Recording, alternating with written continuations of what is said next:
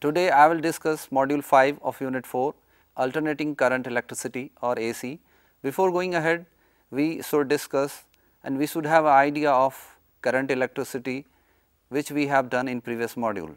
This module will cover AC circuit, component in AC circuits, comparison of circuit component in AC circuit with that if used in DC circuit, reactance mathematically. We also discuss here pure R, pure L, pure C, that is resistance, inductance and capacitance, as well as we will discuss phasor representation, resistor. We also discuss here the phasor representation, numericals, etc. Our objective of this module are to discuss about alternating current circuit, to differentiate different component in AC circuit, to explain electrical circuit using pure resistor, inductor and capacitor, to know role of those element in AC and DC as well, to represent R, L and C geometrically. We also discuss and draw AC waves and its variation, explanation of formula and its relationship. We will also represent phasors and AC distribution in pure R, L and C, and we also practice some numerical and problem solving based on current and electricity. As we know, AC electricity allows for the use of resistor, capacitor and inductor within an electrical or electronic circuit.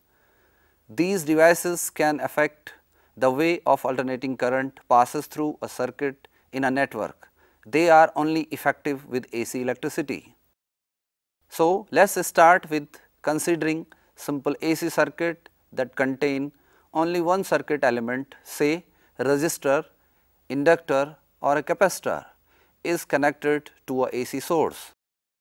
So, since we know that we have a circuit here AC source where resistance is connected in series. So, according to Kirchhoff law, as we have done earlier, the second loop rule says sigma E is equal to 0, that is to the given purely resistive circuit we have V naught sin omega t minus I r is equal to 0, that is I is equal to V naught sin omega t divided by R, where I r is equal to V naught sin omega t. Here R is constant, which is resistance, that is V naught divided by R is equal to I naught. Here I naught is current amplitude or peak value. That is what Ohm's law, which for the resistor is applicable for the both AC and DC voltage. At any instant of time, Ohm's law is valid for such a circuit resistors which are in series or in parallel, or it may be grouped together into a single equivalent resistance, or in order to apply Ohm's law or analyzing in the circuit. Here we can see the phasor or the variation of I and V with respect to time. So, we have this time dependence of current and voltage across the resistor, where what we can see here the value of I and V just start from the 0 and it is with respect to time. The behavior of I r and V r can also be represented with the phasor diagram. The phasor is a rotating vector having the following properties, that is number 1, length, and the length correspond to the amplitude. Angular speed, the vector rotates counterclockwise with the angular speed omega. Projection, the projection of the vector along the vertical axis correspond to the value of alternating quantity at time t.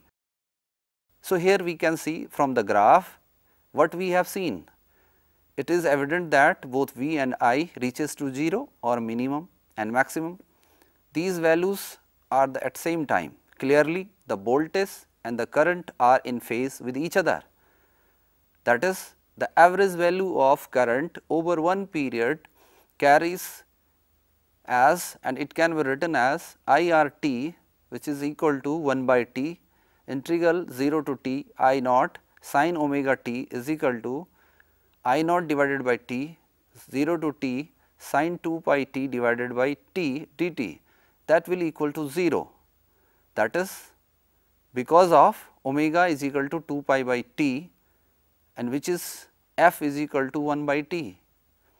So, this average value vanishes because of sin omega t for a complete cycle of 1 by t 0 to t sin omega t dt is equal to 0.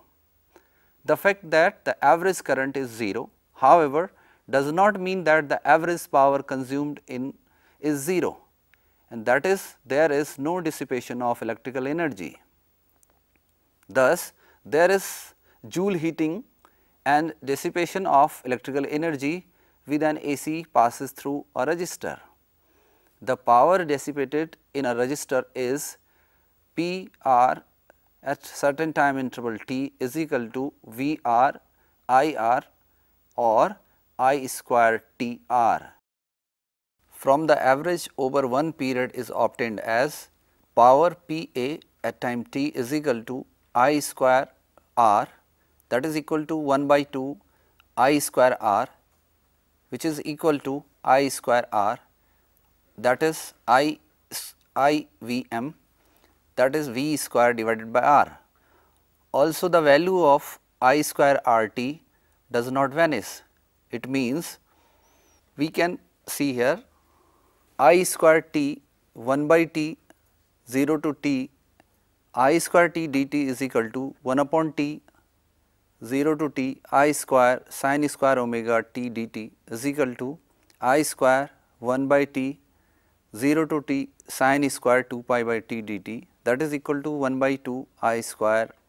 From here we can define the root mean square current as, from here we can define the root mean square or RMS current as I RMS is equal to under root I square is equal to I divided by under root 2.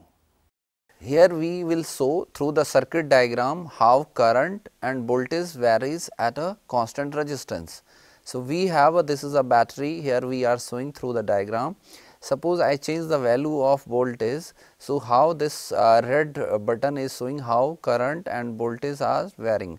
Even we can see it through the graph. If I draw the graph, we can see here how current and voltage are varying at a constant resistance. Here we have a value how we calculated R as V upon I. Suppose we have a resistance of 470 ohm. So, at that point we have a value of current is here around, you can see the value we can calculate from this point, it is 20.6 milliampere, and at that time the voltage is around 9.67 volt. Now, we will discuss at the same time how the inductor behaves when the source of AC applied in the circuit. Say we have a AC source V is equal to V naught sin omega t, and we have an inductor L which is in series connected to the AC source. So, a purely inductive circuit as shown, the inductive circuit correspond to infinite capacitance C as infinity and 0 resistance, that means we do not have any resistance in the circuit. Applying the modified Kirchhoff rule for inductor, we have Vt minus Vl is equal to Vt minus L di by dt is equal to 0. That is, this implies dIL divided by dt is equal to Vt divided by L, that is equal to Vl divided by L sin omega t. Here we have used the value of I is equal to I naught sin omega t, as we can say V L naught is equal to V naught, that is peak value of voltage.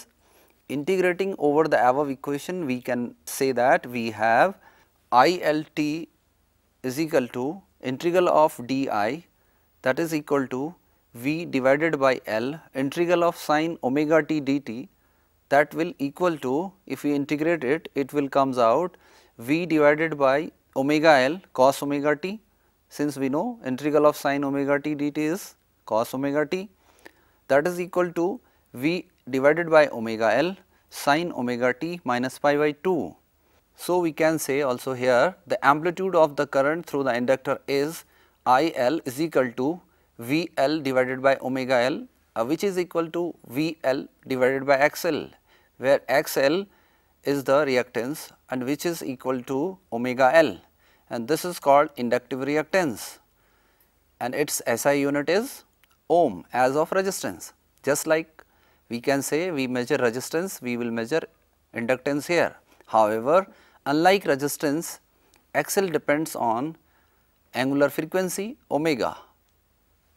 The inductive reactance vanishes as omega approaches to 0. That means, when angular frequency is approaching towards 0, the phase constant is phi is equal to plus pi by 2. Here the current and voltage plots and the corresponding phasor diagram for purely inductive circuit is given below. We can see here it.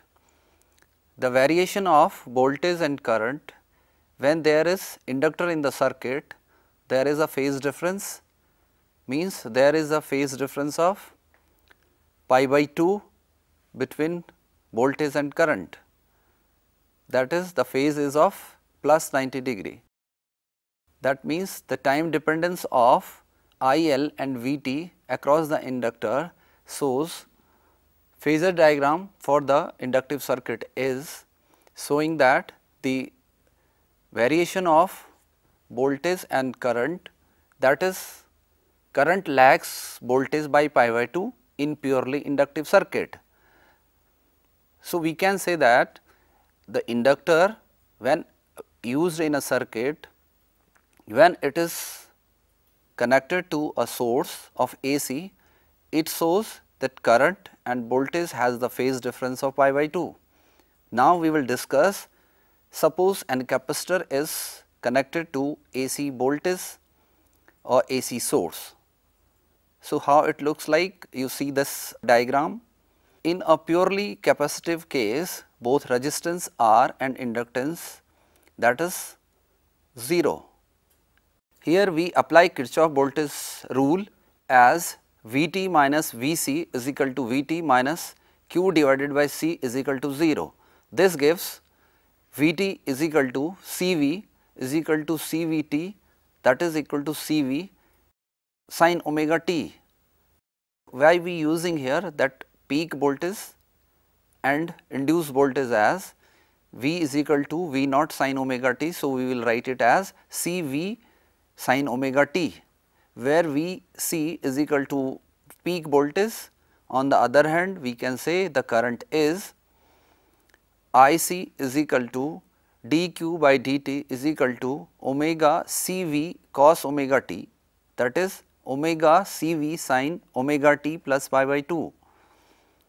The above equation indicate that the maximum value of current is Ic is equal to omega Cv, that is equal to V divided by Xc, where Xc is equal to 1 by omega c, which is called capacitance reactance. It is also have the same unit as resistance has, it is measured in ohm, that is the effective resistance for a purely capacitive circuit. We can note here the Xc is inversely proportional to both C and omega, where C is capacitance of the capacitor in the circuit and omega is the angular frequency, and it diverges as when omega approaches to 0. The phase constant is given as phi is equal to minus pi by 2. It is just reverse of inductor, where phi was is equal to plus pi by 2. Then the frequency f is equal to 1 upon 2 pi under root L C, where L is measured in Henry and C is measured in farad. The current and voltage plot the corresponding phasor diagram for a purely capacitive circuit is given as below. We can see here the variation of current and voltage with a certain interval of time, there is a phase difference of minus pi by 2. That means, when voltage is starting from the 0, that time current start from pi by 2 or 90 degree. So, we notice that at t is equal to 0, the voltage across the capacitor is 0, while the current in the circuit is at maximum. In fact, Ic reaches its maximum before by 1/4 of the cycle, as Vt is written as phi is equal to pi by 2. Thus, we say that the current leads the voltage by pi by 2 in a circuit when capacitor is used. So, here we can summarize the capacitance and inductance are inherent properties of an element just like resistance.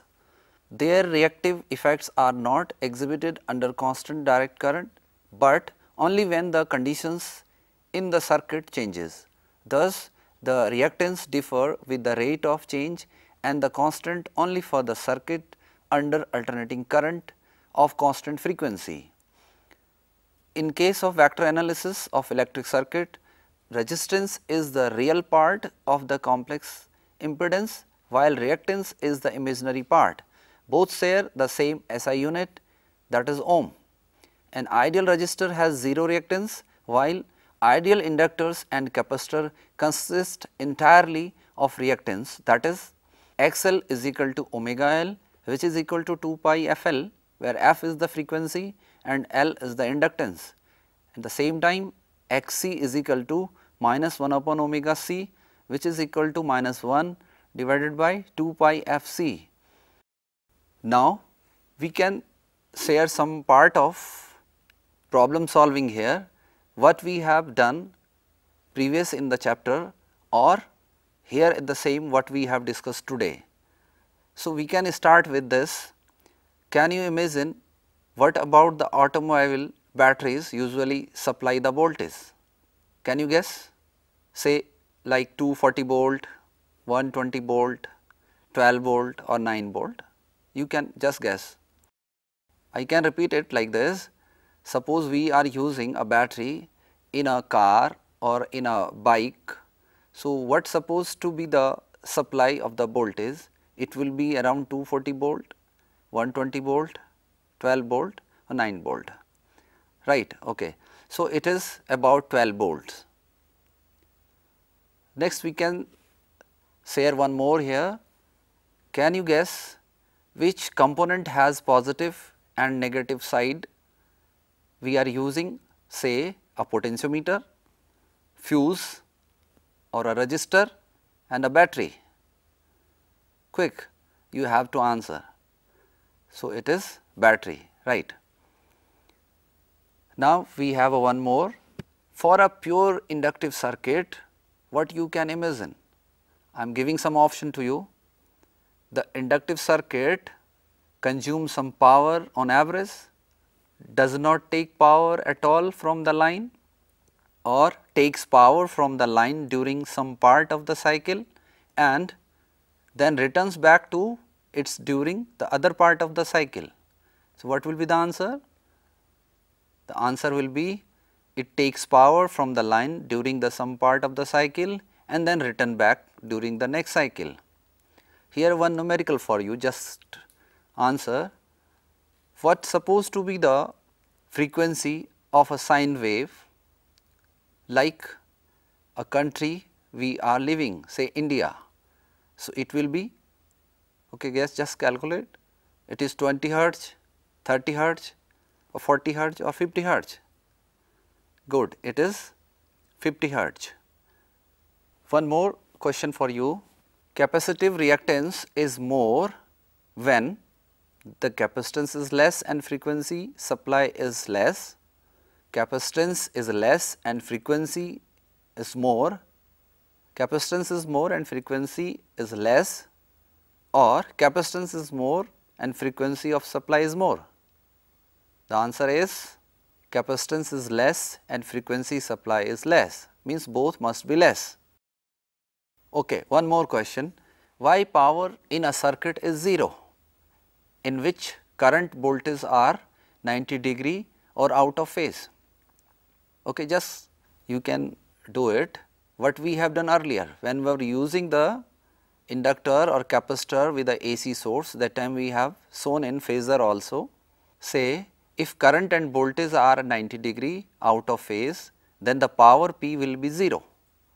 The reason is that we know that power in AC circuit, power is equal to VI cos phi. If angle between current and voltage is 90 degree, then power is equal to V I cos 90, cos 90 is 0, then the power will be 0 in case of pure inductive circuit. One more question for you, why power is 0 in case of pure capacitive circuit? Since we know that in a pure capacitive circuit, current leading by 90 degree from the voltage, or in other words we can say voltage is lagging 90 degree from the current, or the phase difference between current and voltage is 90 degree. So, if current and voltage are at 90 degree out of phase, then the power will be 0. That is, the reason is heat, means heat is produced. We know that power in AC circuit as P is equal to V I cos phi. We will put the value of phi here 90 degree, then power is V I cos 90. Again the same thing will happen, cos 90 is 0. So, if you put cos phi 90 is 0, then the power will be 0. The same thing will happen in pure capacitive circuit. So, in brief, what we have learned today, we have done AC circuits, component in AC circuit, comparison of circuit component in different circuit, reactance mathematically we calculated, we have done what will happen when we will use pure resistor, pure inductor, pure capacitor in AC source. We also done phasor representation graph for each. So, we have finished this module, and in next module we will discuss about the RCL, and we will combine them like RC, LC when the circuit connected to the AC source.